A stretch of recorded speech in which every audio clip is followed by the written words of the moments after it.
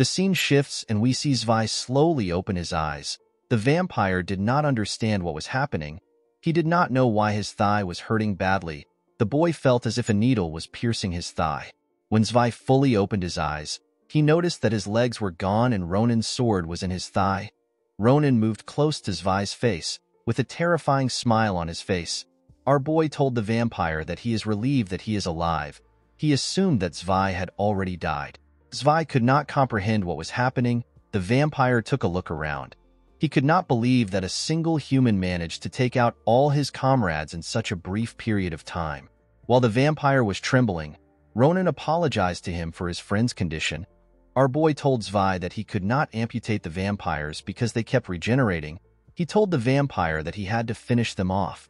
With a smile on his face, Ronan asked Zwei to take out the fresh blood essence. He told the vampire that he will end up like his friends if he does anything stupid. Zwei was horrified to hear this. The vampire screamed and called out to someone. He asked the person to tell him why he let Ronan act as he wished. He told the person that the situation would not be so bad if he had intervened. The vampire told the person that he could have saved all the members if he wanted. He asked the person to tell him why he let such things happen. Ronan was surprised to see this. He did not understand what was happening. He wondered if Zwei had lost his mind. He asked the vampire to tell him who he is talking to. The moment our boy asked this question, a man appeared behind him. Ronan was shocked to feel the presence of someone behind him. He immediately turned around when he sensed the man's presence. With a terrifying tone in his voice, the vampire called Ronan a human and asked him to move away from Zwei. Without any hesitation, our boy immediately moved away from Zwei. With a look of shock on his face, Ronan took a careful look at the man. Our boy placed his hand on his neck. He realized that he would have died if the man had shown any killing intent. The man told Zwei that he is quite disappointing. He reminded the boy that he promised him that he would bring Jaredin into the group. The vampire could not believe that Zwei would show him such a pathetic state after doing his best to recruit him. With a cold gaze in his eyes, the man called Zwei the child of the Arnschaffel family and told him that he is quite brazen. The man called the boy a pathetic person who cannot see reason. Zwei began to tremble when he heard this. The man raised his hand and a small amount of blood began to gather around it. The vampire told Zwei that he will be taking back the fresh blood essence because he has failed to carry out the plan. Ronan was surprised to see what was happening. He did not know why Zwei's comrade was acting so weird. As the blood around the man's hand began to enlarge, Zwei began to beg for his life. He asked the man to give him one last chance. Unfortunately for Zwei, the man had drained him of his blood completely before he could talk more. Zwei's body shriveled up and his face changed to that of an elderly person. After killing Zwei, the man gathered the vampire's blood and condensed it. He turned the blood into the fresh blood essence. Immediately he did this, Ronan called out to him. He told the man that he cannot simply interrupt him and take what he wants. The man was surprised to see that our boy spoke to him. With a serious look on his face, Ronan told the man that he needs to cooperate with him if he is the true owner of the fresh blood essence.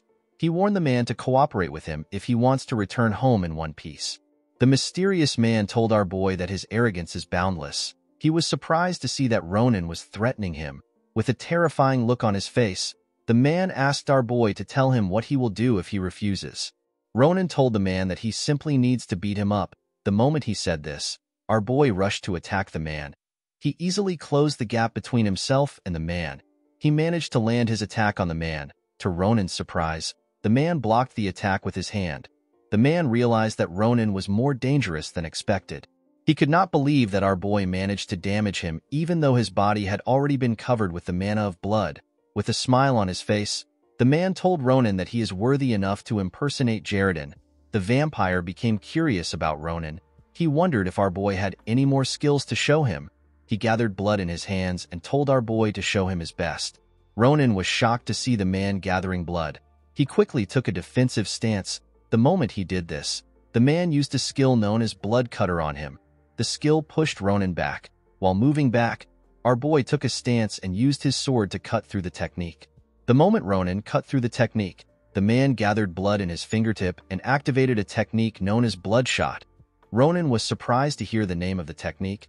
He quickly remembered that this was the same skill that one of the vampires used on him earlier.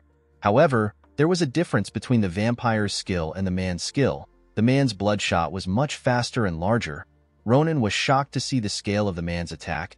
He could not believe that this was the same skill from earlier. Our boy took a stance and cut through the attack. The man smiled when he saw this. He had never seen anyone do what Ronan did. He realized that our boy was not simply blocking the attack. Instead, he was cutting through mana itself. The man revealed to Ronan that he did not have any high expectations for him. However, now our boy has caught his interest. Ronan grit his teeth and told the man that he must be the leader of the mosquitoes for him to be buzzing around noisily. He asked the man to shut up and give him the essence. The moment he said this, our boy ran to attack the man. The mysterious man smiled when he saw Ronan coming towards him. He told our boy that he likes his spirit. The man decided to show Ronan respect for being a worthy opponent. He raised his hand in the air and gathered a large amount of blood in his hand. As Ronan and the man got close to each other, we see someone enter the temple from above. The person asked the two opponents to stop fighting. Ronan and the man were shocked to hear the person's voice. When the person landed on the ground, she destroyed the area. The man and Ronan moved back in order to avoid any attacks. The man was shocked to hear the girl's voice. He was certain that he recognized the voice. Ronan was also shocked to see the person in front of him. He did not understand why she was in the temple. The man could not believe that Ophelia DeKnight was standing in front of him. Guys, we have come to the end of our video. If you guys want more recaps like this, check out my channel. Don't forget to like and smash that subscribe button for more recaps. See you guys later.